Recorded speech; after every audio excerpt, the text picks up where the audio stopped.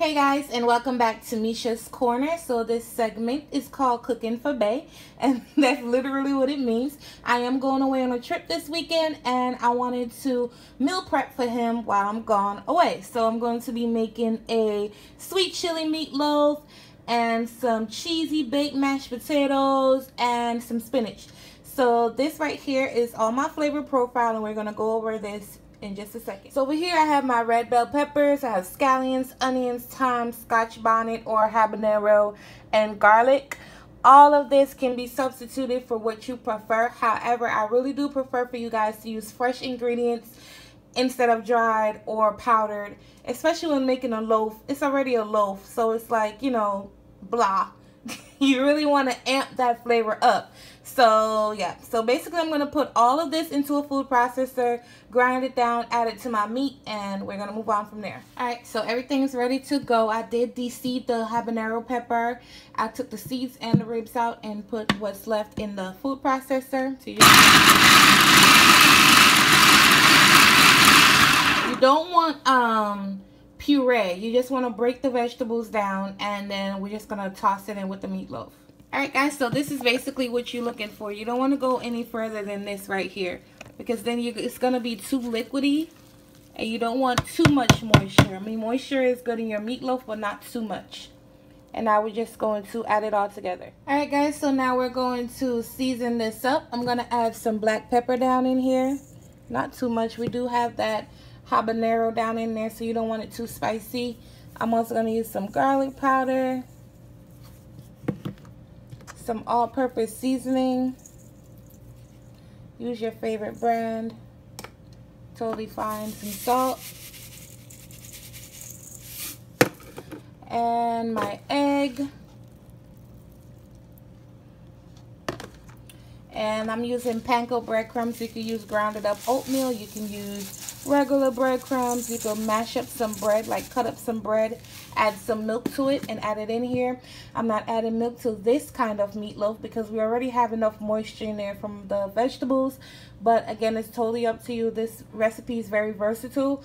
So yeah, and I'm just gonna get in here, mix this all up, and then preheat your oven to about 375 degrees.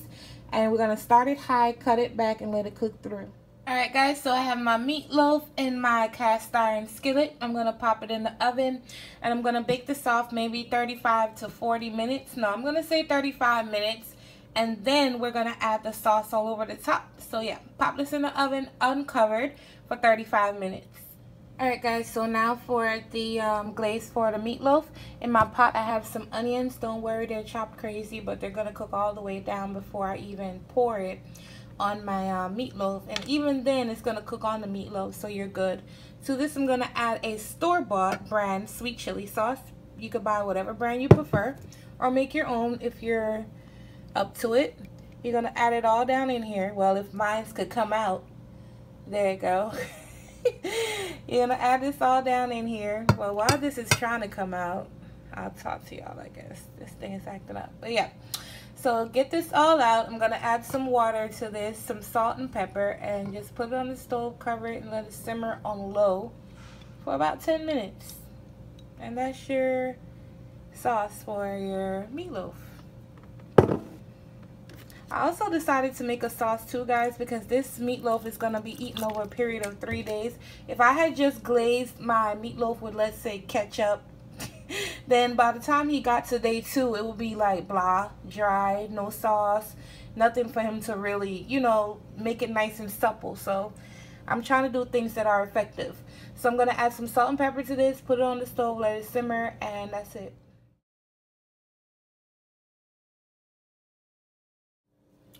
Alright guys, so after about 35 to 40 minutes, this is what my meatloaf looks like. It's so beautiful and crusty, and it's not even done yet. The little things you see on top, I just sprinkled on top some more fresh thyme. That's all I did before I popped it in the oven. Now you're just going to take your sauce. As you can see, mine's thinned out, but as it cooks, it's going to thicken up. And again, I don't want a thick, heavy sauce on here, because as he's heating it up over the next few days, it's just going to be perfect. So you don't want everything to be extremely tight, extremely dry, extremely, you know, You want it to tighten up as each day goes by, so that's what I'm doing. If I was not doing this as meal prep, I probably would have just used the sauce straight out the bottle. But like I said, you know, this smells amazing. I can't even tell you how amazing this smells. So I'm going to use all the sauce because I want it all down in here. The more moisture, the better. I'm going to pop this back in the oven for another 15 minutes so everything can tighten up, and then I'll show you guys what it looks like. Right now we're going to move on to the mashed potatoes. Alright guys, so do you see what I mean? Like, look at this. Remember how thin it was earlier? Now look how thick it is. And as it sits, it's going to get more and more thick. The meatloaf is pretty much done here at this point. I've never seen a meatloaf more beautiful than this one. Like, I'm telling you, you cannot get this out of a grocery store or in a restaurant. You just can't. Simple. Alright guys, so this is the lineup for the mashed potatoes. I have some salted butter over there. I have my milk, scallions, and cheese. And this cheese is going to be for last because we're not going to mix it into the actual mashed potatoes. But this right here, we're going to mix it into the mashed potatoes. And then we're going to layer it and pop it in the oven just so the cheese can melt. And that's it. Alright guys, so I added my butter down in here. You can add as much or as little butter as you prefer. I'm also going to add my salt. Even though I use salted butter, it's still not enough salt for all this potato. It's a whole pot of potato. And you're going to add some black pepper down in here. I'm going to mash this up. After I mash this up, I'm going to show you guys what I do next. Alright, so now that we have all the potato down, all the butter melted down in here, I'm going to add the milk. Adding a lot of milk because it's a lot of potato. I'm going to add half of my scallions.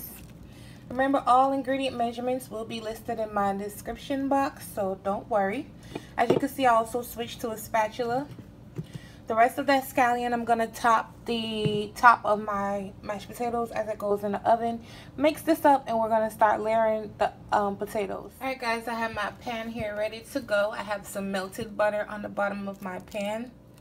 You're just going to layer your mashed potatoes down in here. You can use any pan you feel like using.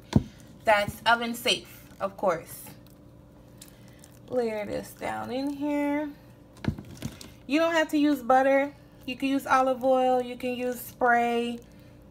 The butter I added is more of a flavor situation. I wanted more flavor, so I added more butter in the bottom. And again, all we're doing is melting cheese. We're not trying to cook this potato again. So then you're going to take your cheese and you're going to layer it down in here. Just like a lasagna, layer your cheese. Use whatever cheese you want to use. This is sharp cheddar that I'm using. Use whatever cheese you want to use. I'm going to pop this into a 350 degree oven. Probably higher than that. I think I'm going to go 375.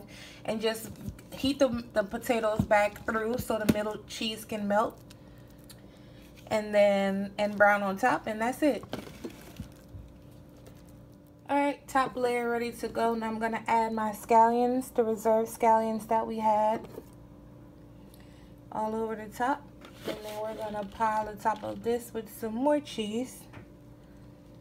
Pop it in the oven, bake it up, and we're pretty much done. And then I'm going to cool everything down and pop it in the refrigerator, and he'll be able to eat as he wants for the next 2 to 3, I guess 3 or 4 days. Yeah. How gorgeous is this? Look at that crust. Look at that crust. And it smells so good. He better be happy.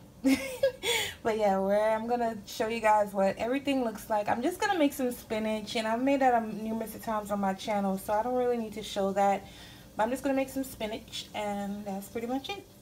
Oh my god, guys, like, I'm like so jealous. Look at this spread. Like, look at this mashed potato. This is the spinach right here. I just sauteed it up with some onion, butter, garlic, thyme, salt, and pepper, garlic powder. That's all that is. And actually, this was like 2 16-ounce bags of spinach, and it cooked down to nothing. And right here is my sweet chili turkey meatloaf. I mean, like, seriously? Really? But anyway, I hope you guys enjoyed this recipe. I hope you guys try my recipes, and if you do, tag me and let me know what you think. All my social media will be listed below. Also, guys, if you're in the Houston, Texas area and you would like this meal, you can book me. My email, everything will be below. And yeah, I'll see you guys next time on my next video. Bye, guys.